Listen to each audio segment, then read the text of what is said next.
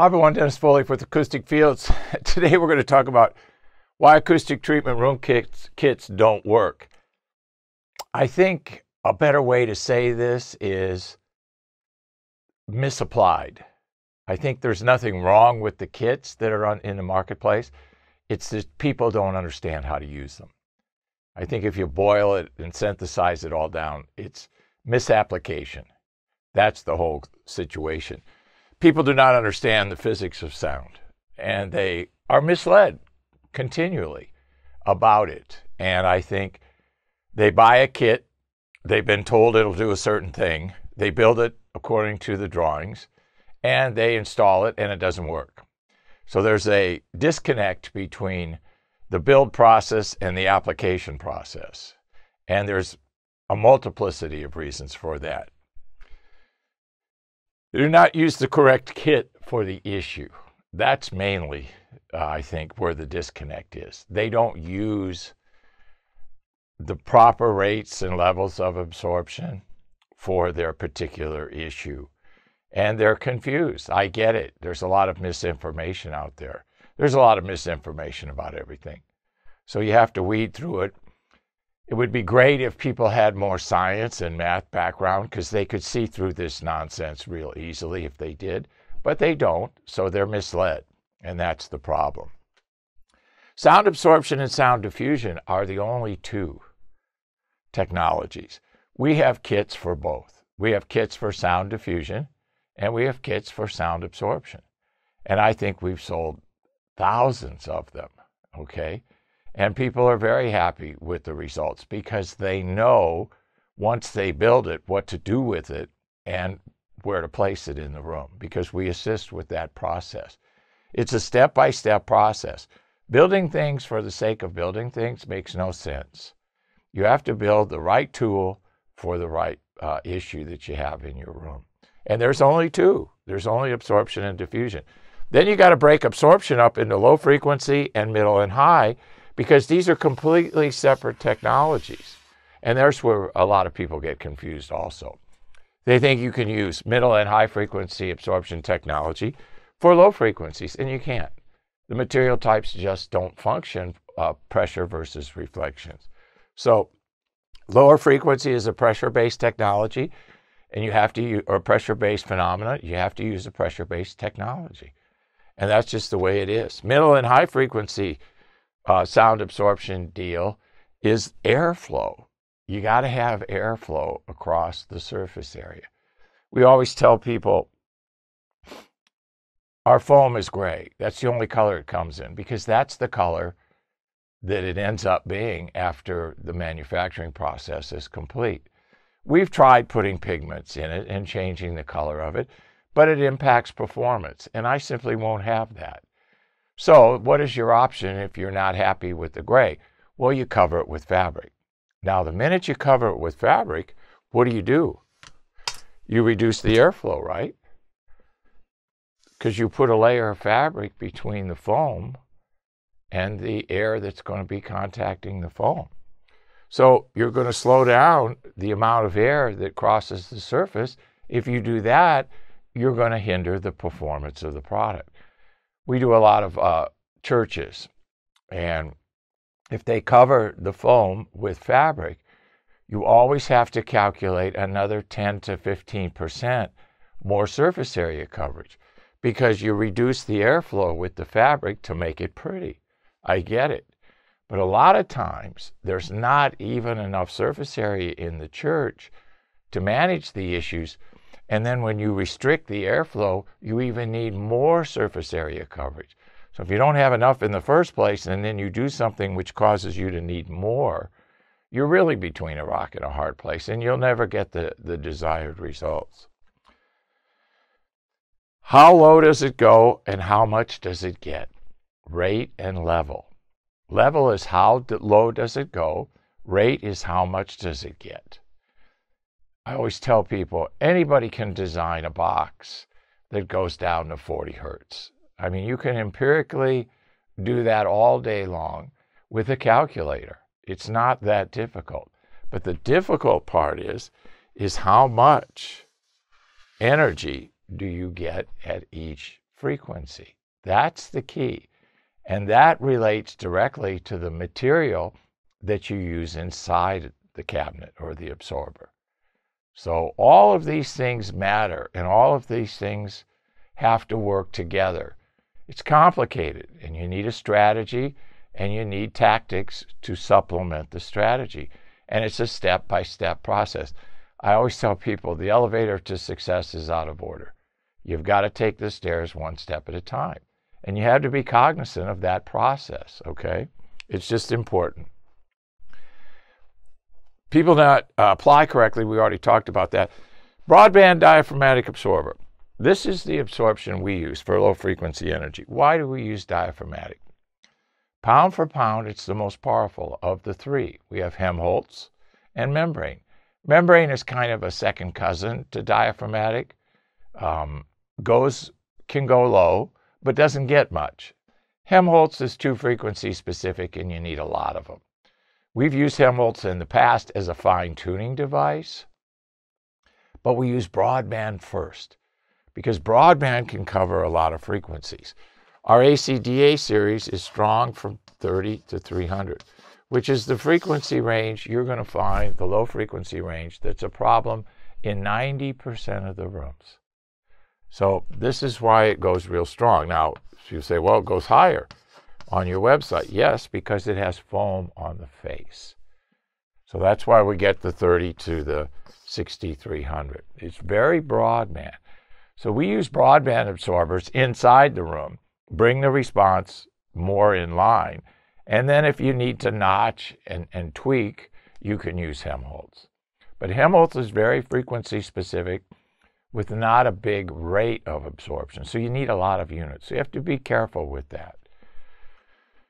We have our build plans for the BDA series, and that's our broadband diaphragmatic absorber, which is the same technology as our ACDA 10 series, only in a build plan form.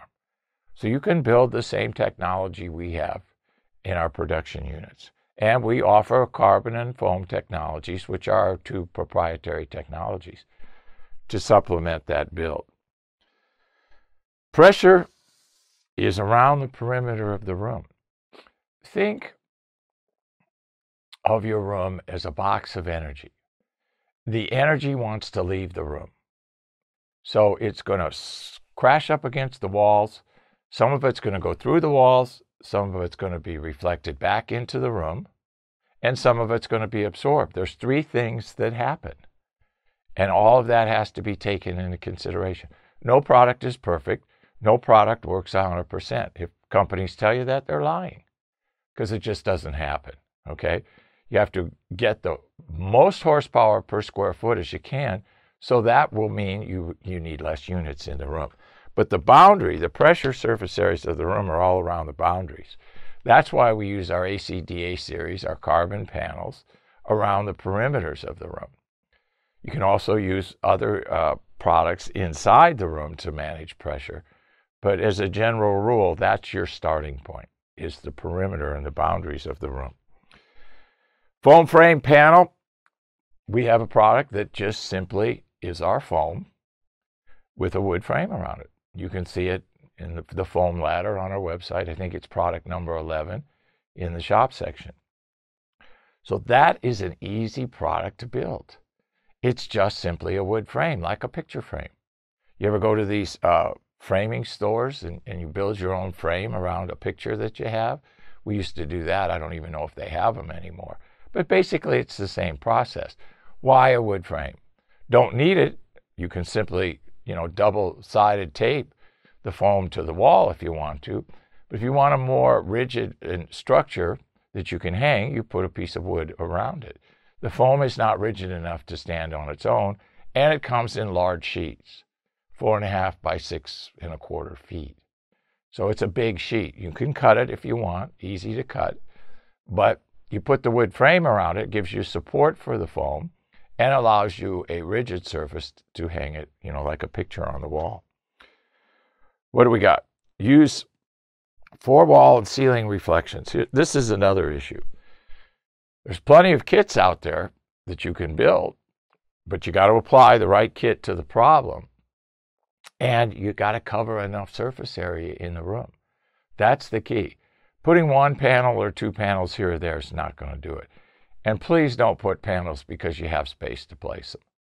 That is never a good criteria for getting the highest resolution that you can out of the room. Okay. Got to deal with reflections. You got to quantify and qualify all your issues before you start building. I get calls all the time from people like, I got to build stuff. I got to build stuff. I want to build stuff. Okay. But have a strategy. Know why you're building, what the reason is you're building it, and what you're building. I mean, I can't tell you all the people that we get calls from, especially with barriers. I don't know where all this misconception with noise has come from, but we get calls every day from people who say, well, I went on the internet, and the minute I hear that, I go, oh, we're in trouble already when it comes to noise. And I did this, I did that, and it didn't work. It can't work because you didn't develop the proper structure to deal with the noise that you have, the frequency and the amplitude of the noise. So building for the sake of building is kind of crazy, but people do it all the time. Here's the problem with that and noise. Most of the time, you got to tear it out and start over. And who wants to do that? Materials are too expensive. Time is too valuable. You don't want to be doing demo work, in a building. So what do we got next? You got to look, if there was anything that could be said that summarized everything about problems, it's frequency and amplitude. The frequency and the amplitude of the problem will tell you everything about the solution. But people don't seem to understand that. The frequency and the amplitude, where it's located in our human hearing abilities, if you will, and how strong it is, determines what you build, what kind of kit you use, and with noise, what kind of barrier technology you're going to use. So you got to identify the frequency and the amplitude of the problem. Think about it this way.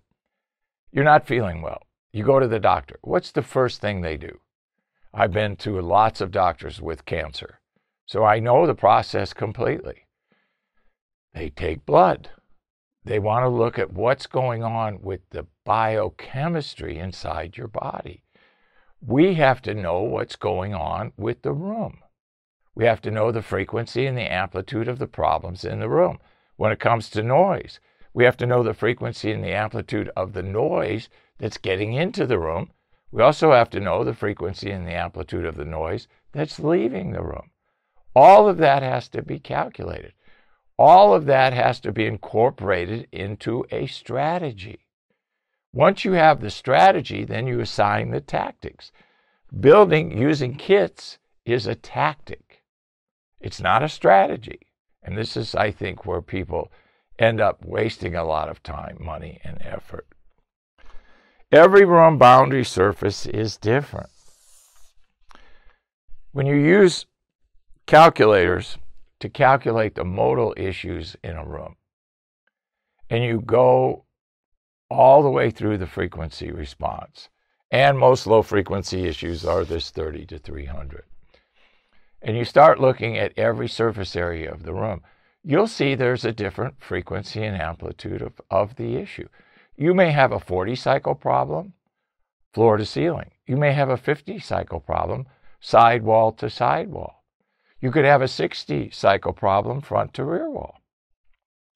So you have to know the frequency and the amplitude of the problem so that you can apply any kind of kit that you've chosen to build for that problem.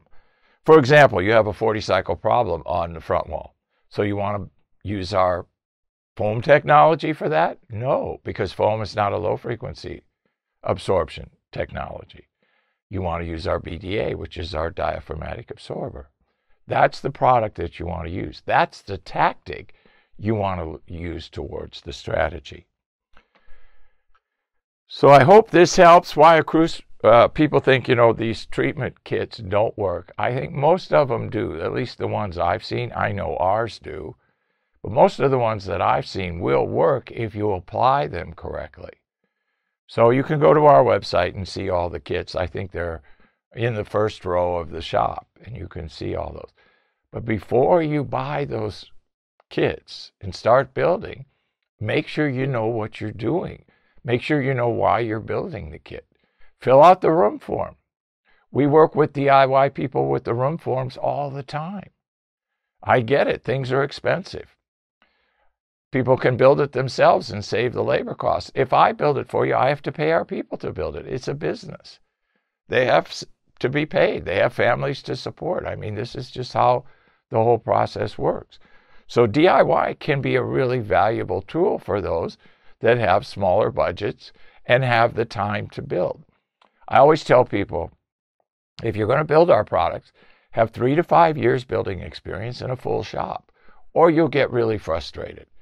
For example, the filter assembly that supports the carbon inside our diaphragmatic absorbers has 30-some parts. So there's a lot of prep work.